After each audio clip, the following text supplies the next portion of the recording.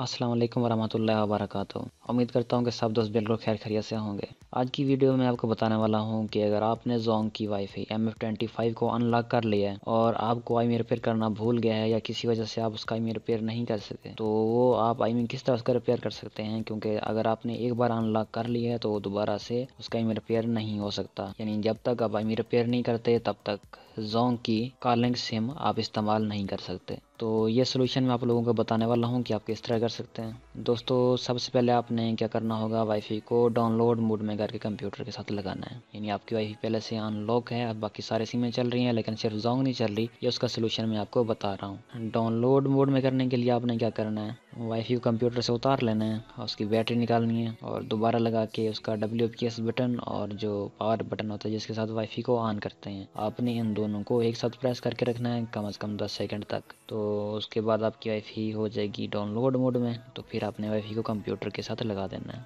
और सबसे पहले आपने ड्राइवर डाउनलोड करने हैं, ADB ड्राइवर। क्योंकि ADB ड्राइवर के बगैर तो वाईफाई पे कोई फाइल राइट नहीं हो सकती। तो ड्राइवर का लिंक डिस्क्रिप्शन में मौजूद है, आप वहाँ से जाके ड्राइवर डाउनलोड कर सकते हैं। आपने उस लिंक पे क्लिक करना है और उसके बाद जैसे मेगा का आगे लिंक ओपन हो तो आपने डाउनलोड पे क्लिक करके ये डाउनलोड कर लेना है। जैसे डाउनलोडिंग कंप्लीट हो आपने उस फाइल को कर लेना है ओपन। यानी जैसे डाउनलोडिंग कंप्लीट होगी ना तो आपने शो इन फोल्डर पे क्लिक करना है, तो वो फोल्डर ओपन हो जाएगा। यहाँ पे आपकी फ़ाइल डाउनलोड हुई होगी। आपने इस फाइल को कर लेना यहाँ से कॉपी। 200 कॉपी क्यों करना है, क्योंकि हमने ड्राइवर इंस्टॉल करने हैं तो ये आसान सा तरीका होगा। आपने इसको कॉपी करके C पार्टीशन में जाके इसको पेस्ट कर देना है। पेस्ट करने के बाद अगर आपसे परमिशन मांगे तो आपने कंटिन्यू पे क्लिक करके इसको अलाउ कर देना है और उसके बाद आपने इसको राइट क्लिक करके एक्सट्रैक्ट कर लेना है, एक्सट्रैक्ट फाइल। तो जैसे ही एक्सट्रैक्ट हो जाएगी तो उसके बाद आपने इस फोल्डर को ओपन करना है, दोबारा क्लिक करना है और यहाँ पे आपने दोबारा से इस फोल्डर को कट करना है या फिर कॉपी करके बाहर जो है ना C ड्राइव में पेस्ट कर देना है। अब देखें यहाँ पे 200 ये ड्राइवर आ चुके हैं C ड्राइव में। अब ये हमें ढूंढने में आसानी होगी। तो आपने डिवाइस मैनेजर पे क्लिक करना है, तो यहाँ पे आप अंदर डिवाइस में देखेंगे कि एंड्रॉइड की ऑप्शन आ रही होगी। तो मतलब इसके ड्राइवर जो हैं वो एंड्रॉइड सही तरह इंस्टॉल नहीं किए हुए। तो हमने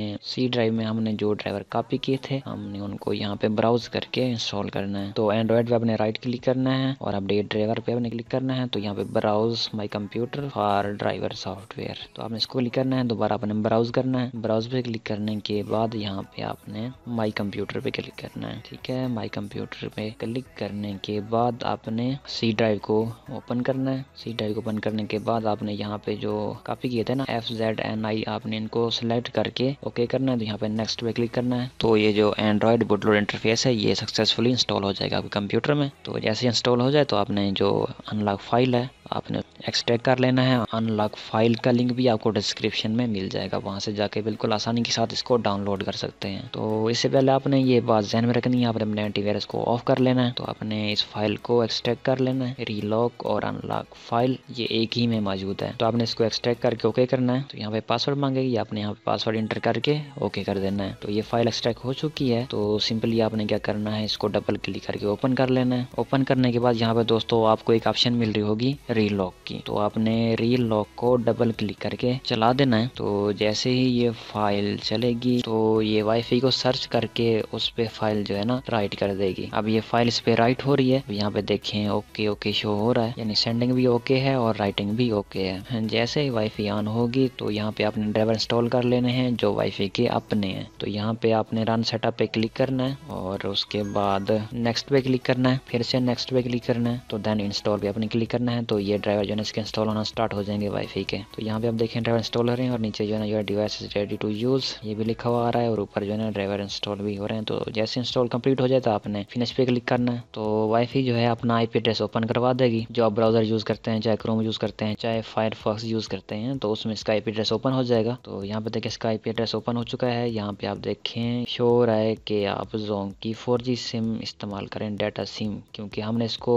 अब दोबारा से लॉक कर लिया है तो इसका मतलब बाकी सिम अब इस पे नहीं चल सकती, जो सिर्फ डाटा सिम इसके साथ आती है वही चलेगी। क्योंकि हमने बाद में इसको अनलॉक भी करना है। तो इसके बाद आपने IMEI रिपेयर वाली फाइल पे डबल क्लिक करके इसको चलाना है। यहाँ पे देखें बिल्कुल सेम इस तरह का होना चाहिए आपके पास भी। अगर यहाँ पे कोई एरर आता है तो मीन्स कि आपका IMEI जो है ना वो रिपेयर नहीं हो सकेगा। तो आप यहाँ पे बिल्कुल तवज्जो से देख लें, इस तरह होना चाहिए। और आपने यहाँ पे IMEI नंबर इंटर करना है। क्योंकि दोस्तों जो वाईफाई के साथ IMEI पहले से मौजूद होता है वो मतलब कि फिक्स्ड होता है, उसमें जोंग की नॉर्मल सिम यानी जो कॉलिंग सिम होती है वो नहीं चल सकेगी। इस मसले को हल करने के लिए आपने IMEI रिपेयर करना है, आपने अपना IMEI यूज़ करना है, किसी और का IMEI यूज़ नहीं करना। और दोस्तों यहाँ पे आप IMEI जो अपने मोबाइल का भी दे सकते हैं या कोई और जो आपका अपना हो वो आप दे सकते हैं। ये वीडियो एजुकेशनल पर्पज़ के लिए है, तो मतलब ये जो आप सारा कुछ करेंगे ये आप अपने रिस्क पर करेंगे। यहाँ पे आपने IMEI नंबर लिखना है। IMEI नंबर लिखने के बाद आपने इंटर पे क्लिक करना है। जैसे इंटर पे क्लिक करेंगे तो ये फाइल जो है अपने आप क्लोज हो जाएगी। तो हो सकता है कि वाईफाई आपकी दोबारा अपने आप रिस्टार्ट हो जाए। अगर आपकी वाईफाई अपने आप रिस्टार्ट नहीं होती तो आपने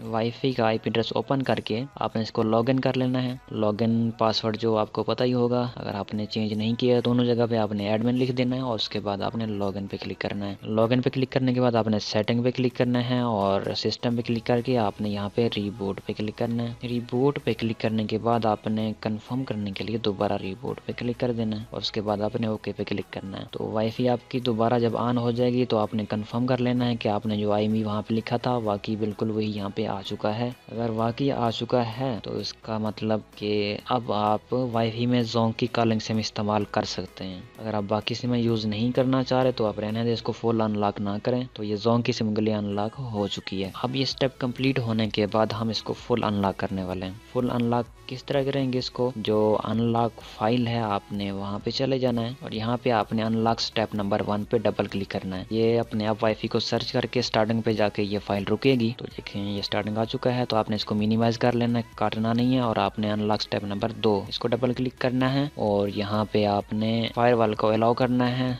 यहाँ पे टिक करके प्राइवेट नेटवर्क पे आपने क्लिक करना है और उसके बाद आपने अलाउ पे क्लिक कर देना है। जैसे आप अलाउ पे क्लिक करेंगे तो इनमें से एक फाइल जो है वो अपने आप गायब हो जाएगी, दूसरी फाइल जो है वो टास्क बार में मौजूद होगी। आप वहां से इसको ओपन करके भी देख सकते हैं। यहाँ पर देखें ये फाइल अब यहाँ पे पहुंच चुकी है, मीन्स कि अब हमने इस पे फाइनल स्टेप लगाना है। आपने इसको भी मिनिमाइज करना है, काटना नहीं है। उसके बाद आपने अनलॉक स्टेप नंबर 3 इसको डबल क्लिक करके चलाना है। जैसे आप इस पे डबल क्लिक करेंगे तो ये वाईफाई को अपने आप डाउनलोड मोड में ले जाएगा और फाइल जो है आपकी वाईफाई पे राइट होना स्टार्ट हो जाएगी। दोस्तों इस सिचुएशन में आपके ड्राइवर जो है वो सही तरह इंस्टॉल होने चाहिए। जैसे मैंने आपको बताया है आपने बिल्कुल वैसे ही करना है, तो आपके ड्राइवर जो है ना सही तरह इंस्टॉल हो जाएंगे। अगर आपने वीडियो को स्किप किया है तो आप वीडियो को दोबारा से देखें और बिल्कुल सेम तरीका करें जैसे मैंने आपको बताया है। अब दोस्तों यहाँ पे देखें ये फाइल भी कंप्लीट हो गई। उसके बाद वाईफाई जो है अपना IP एड्रेस भी ओपन करवा रही है। यहाँ पे देखें रनिंग वेब UI लिखा आ रहा है Zong 4G। इसके बाद हम ब्राउजर में चले जाएंगे क्योंकि वहाँ पे इसका IP एड्रेस जो है अपने आप